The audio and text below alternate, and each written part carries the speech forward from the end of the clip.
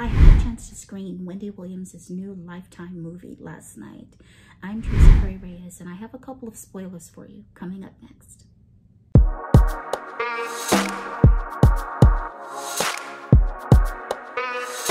Listen, I had an opportunity to watch the Lifetime movie about Wendy Williams that's coming out on Lifetime this weekend. And let me tell you, I thought it was amazing. I loved this movie. The actress playing Wendy Williams, Ciera Payton, she does a wonderful job of bringing Wendy Williams's character and story to life. You know, Wendy Williams is still wildly popular. You know, she's the former queen of New York radio, and she is still dishing the dirt. So I think people are really looking for whether or not she's going to be authentic, and is this going to be an honest retelling of her life. And I can tell you, I can assure you that it is. She really nails Wendy Williams's mannerisms and gestures down to a T. Even the way she shifts her feet just before Wendy goes out on stage, she nails that. She also nails Wendy's accent. The cadences in her voice are just like Wendy's. The way Wendy's voice goes way up abruptly and then comes down. Now, she doesn't look exactly like Wendy Williams, but she gives us the essence of Wendy. She captures Wendy's spirit and makes us forget that we're not watching the real Wendy Williams. What struck me the most were the scenes portraying Wendy in her childhood. I really thought those scenes were very interesting. So it slides us back into 1975, where we meet the 11-year-old Wendy Williams, the fat girl in town, as she is referred to in the movie. She talks too much, she's clumsy, she even falls at a birthday party and breaks a chair, often embarrassing her parents and her family. I really appreciated seeing Wendy, you know, her life story as a child. We know the confident Wendy Williams that is present on television today, but to take us back to her childhood really helps us to see the beginning of her life and what she endured.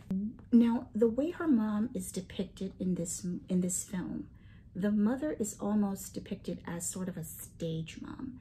I also had an opportunity to view the documentary, What a Mess, that's going to air just after the movie. And listening to her mom talks, because her mom is in that documentary, her parents are in there, and so is her sister.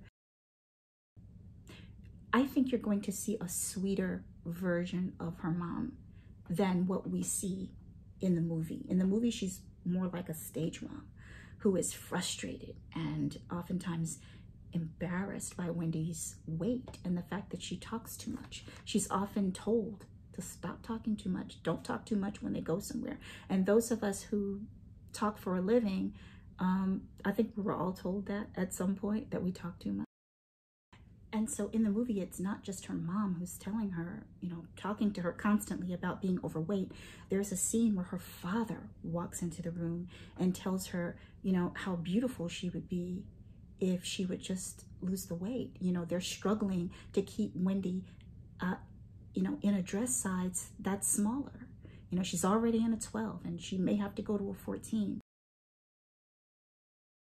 So there are some moments like that in the movie. In the version that I saw, if this version is in the final version, there's a bedwetting scene where Wendy's 11 and she wakes up and she sees that, you know, she has soiled her sheets. And her mother walks in, and, you know, the mother doesn't really get it. And she sort of chalks this problem of wetting the bed as a bladder problem because of Wendy's weight. Now, Wendy knows already that it's not the weight, it's stress. It is what she's going through. She's being bullied by kids. She's getting into fights. And she's struggling with her family. There are times when her mom, you know, is asking her little brother Tommy if he's sneaking her Twinkies. So her weight is very much an issue as a child. What I took away from those scenes is that Wendy's parents were very loving. They were very concerned about her. They wanted her to make it. And sometimes as parents, parents, we say things, that you don't know how much damage you're doing by saying it. You just want your kids to make it. You just want them to not suffer.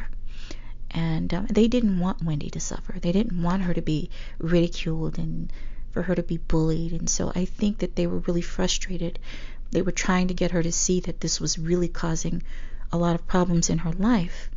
And so I appreciated those scenes very much. And I thought it was very brave of Wendy to share those very intimate moments with her parents. Another thing that I liked was that Wendy, despite all of the ridicule she received because of being overweight as a kid, and the stress put on her that she felt she was receiving by her parents, despite all of that, Wendy always knew who she was. She always knew who she was, and she couldn't wait to get out of her parents' house and go and be fabulous, which of course she did.